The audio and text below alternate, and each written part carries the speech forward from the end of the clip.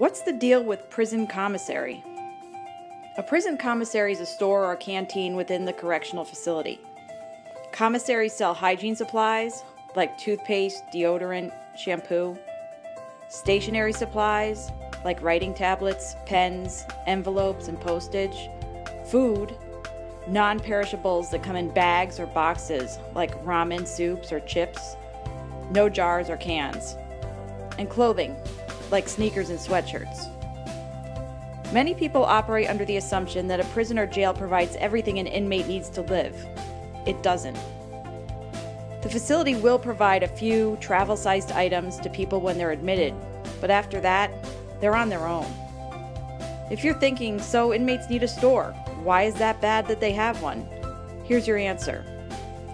Commissary becomes problematic for 3 reasons. First, most inmates can't afford what the commissary sells. Because a prison commissary has a monopoly in every facility, the lack of competition keeps prices high. When they're paid nothing or less than $1 a day, many prisoners can't afford what they need to stay clean or keep in touch with their family members. Second, because there's nothing left for inmates to use in its place, commissary items become currency. Commissary is used by inmates who have more to control and manipulate those who have less. It's the source of a lot of conflict. Lastly, it's another way for companies to profit off incarceration. They make billions with a B every year. It behooves these businesses to have more people in prison because it expands their customer base.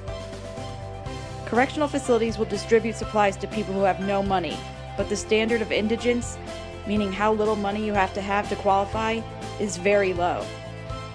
Usually it's whether you have less than $5 in your trust account for longer than 90 days. Commissaries do provide some relief to prisoners if they have the money to spend. Otherwise, the commissary system is just another parasite.